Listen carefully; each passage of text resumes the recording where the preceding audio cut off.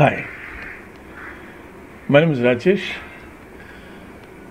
Over the past many years that the kite flying per se has evolved into a certain type of level that we adopt as a sport.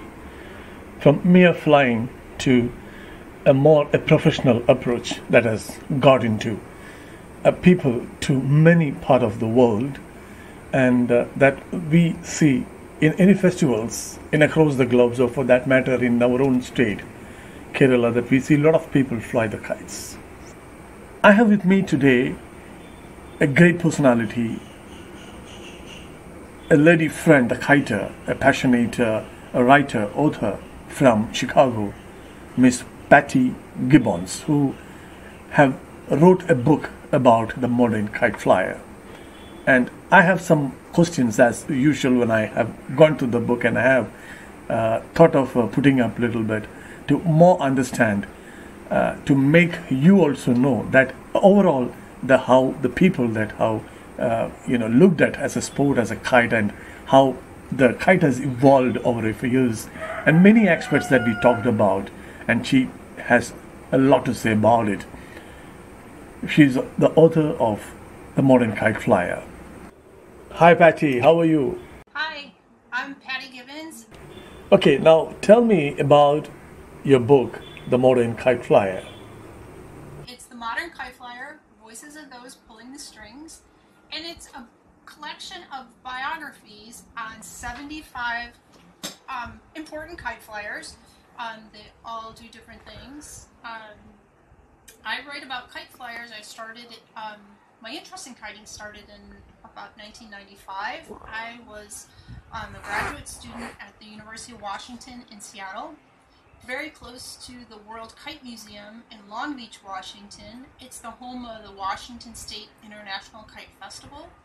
And I was studying how to work in a museum, and the Kite Museum was about 5 years old at the time, and they were looking for an intern. And so for that summer, I got to learn about kites and was blown away and thought it was pretty amazing. And the museum founder, Kay Beasing, she got me involved in interviewing kite flyers. She wanted to create an oral history program for the archive, for the museum, and it was so much fun that I couldn't stop. And I came back the next summer and I kept interviewing people, and then I graduated and I moved back home to Chicago, and I started interviewing people in the Midwest and the United States, and when I went on vacations, and Kay kept interviewing people, and we'd meet up occasionally at the AKAs on different conventions and interview people. And I think in around 2002, Kay approached me with an idea to turn the content of the interviews into stories for the AKA's magazine, Kiting Magazine. And so I started a column called Voices from the Vault, and we featured one flyer from the archive with every issue. And I think at around the 50th issue, I started thinking this would make a nice book. And so started assembling ideas and interviewing other people. And I found a publisher, McFarlane Publishers, and we went from there. And the book has 75 different flyers. And by no means is that comprehensive of all the flyers that are out there. I like to think this is just a start, and maybe there'll be another book or something someday. The book has 5 chapters, and I organize it into friendly flyers. These are people that I think are good representatives of how fun kiting can be as a sport, as a hobby, as an activity. And then the next chapter are stories about people that are known for their handiwork, that really can make nice kites. They're accomplished sewers and artists, and they are known for the beautiful kites that they make. The third chapter is about innovators and artists that come to kiting and use kites to do something really special. They could be artists, they could be scientists, they come from different walks. The common thread there is that they're innovative. And the fourth chapter is about clubs, organized kiting, people that hold roles in organized kite clubs that want to give people they give up their time so people can enjoy kiting the way they do, and make it more fun and promote kiting. And the last chapter, I wanted to look at people that make a living in kites, and they're in the kite trade, and what they do to promote kites and the commercial side of kiting. So I hope if you get a chance to read the book that you enjoy it, and and know that any omissions just means we haven't been able to talk to them yet, but would love to. It's actually a very synonymous in the childhood, and the kind of sport that we adopt or we like. Especially, it has 2 points. One is artistic point, and second is the skill. When I say the artistic point, it means that you need to make a kite, and the kite that you make, which has already your freedom of expression, that is put into the form of art, be it in any shape. Second is a sport part, and the sport were from a mere kite flying a single line kite to a 4-line kites, or the double line kites. We call it aerobic or a sport or a stunt kite, but we call it. All over the world it has gone up like that. I think the same is true now with people, younger generations. Many people comment that it's hard for clubs to recruit younger people, and then they comment that children and today, or even teenagers, are more interested in indoor activities, playing with electronics, being in a virtual world, and not really making things. It isn't necessarily perceived as a maker's culture, or things that people did. Making kites might be old-timey or something. But I do see a different twist to younger generations now, where some people get interested into traction kiting and sport kiting and kite surfing and bugging, or just something where the kite is a propeller. It's the tool to their sport. And I have a really strong hunch that over time people will start getting interested. These people who came to kiting through sport kites might kind of work their way into an interest of single-leg kites, or designing kites, or traveling with kites, and widening what they do with kites as the object of interest themselves, not necessarily as what they can do to, jump really high in the ocean and stuff like that. So I do see that as something that could happen very easily. I have seen many world across that any festivals that I go, I look at those perspective, because I am a kiter by passion, and I make my own kites, and I make largely the cultural and artistic kites.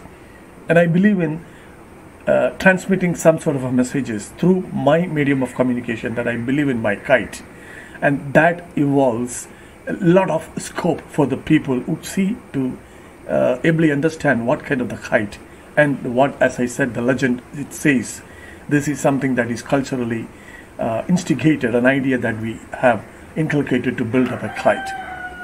So I have gone on this for certain period of life to understand many, and to my interest, there are people who have from art to sport to the game now, and we are looking at a day that very soon Olympic probably taking this kite as a part of a sport.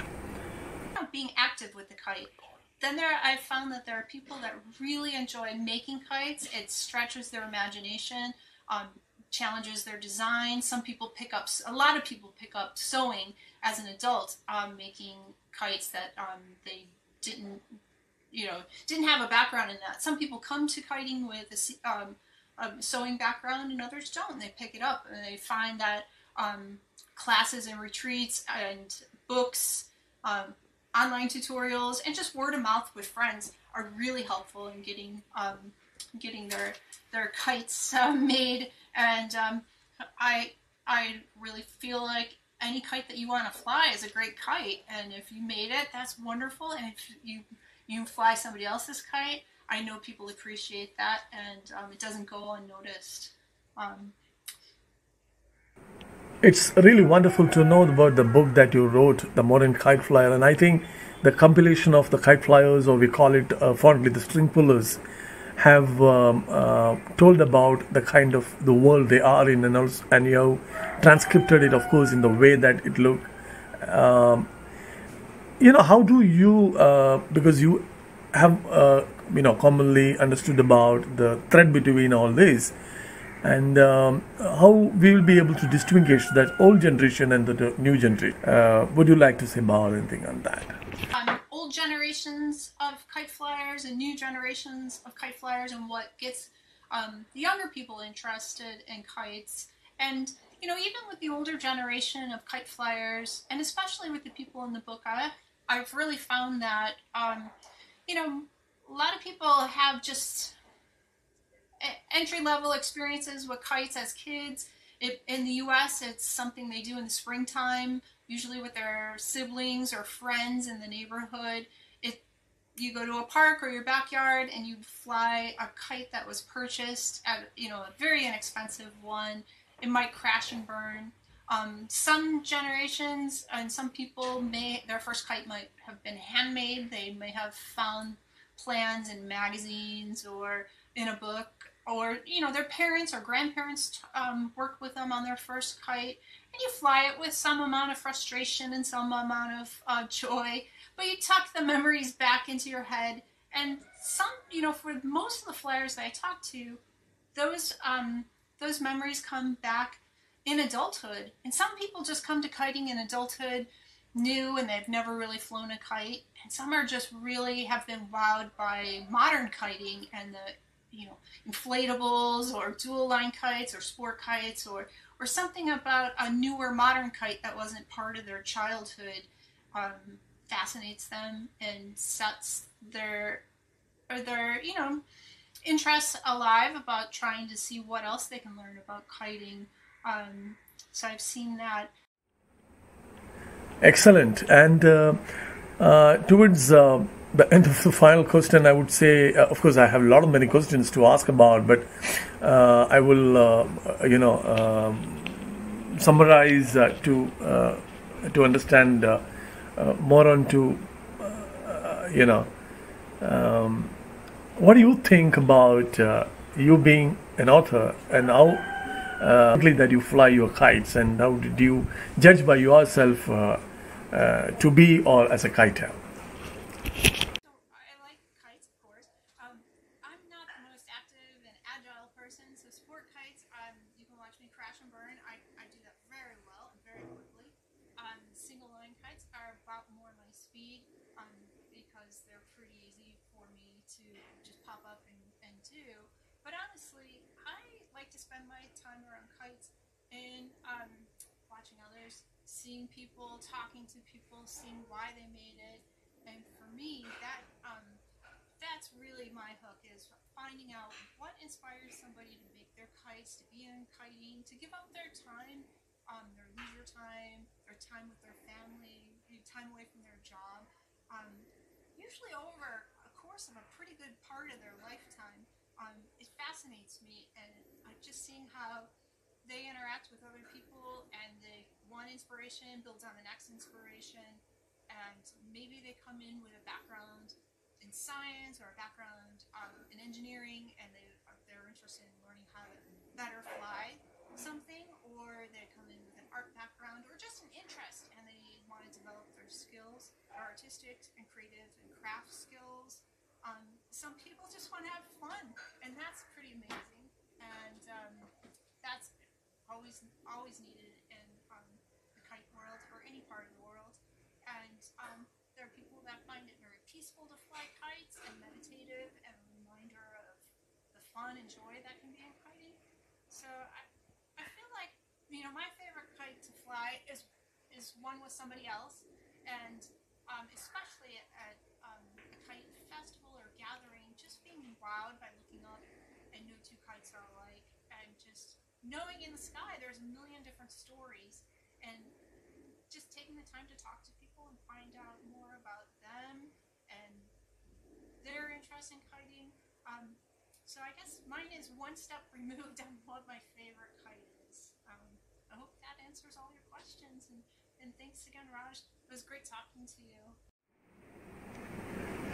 Thank you very much, Patty. It was very nice, lovely talking to you to understand about the kind of the kite flying, the activity per se, not just only the book, but also a wide, spectator point of view that one can understand. And I'm sure this will definitely enhance the possibility of kite flying per se, and the interest to lies.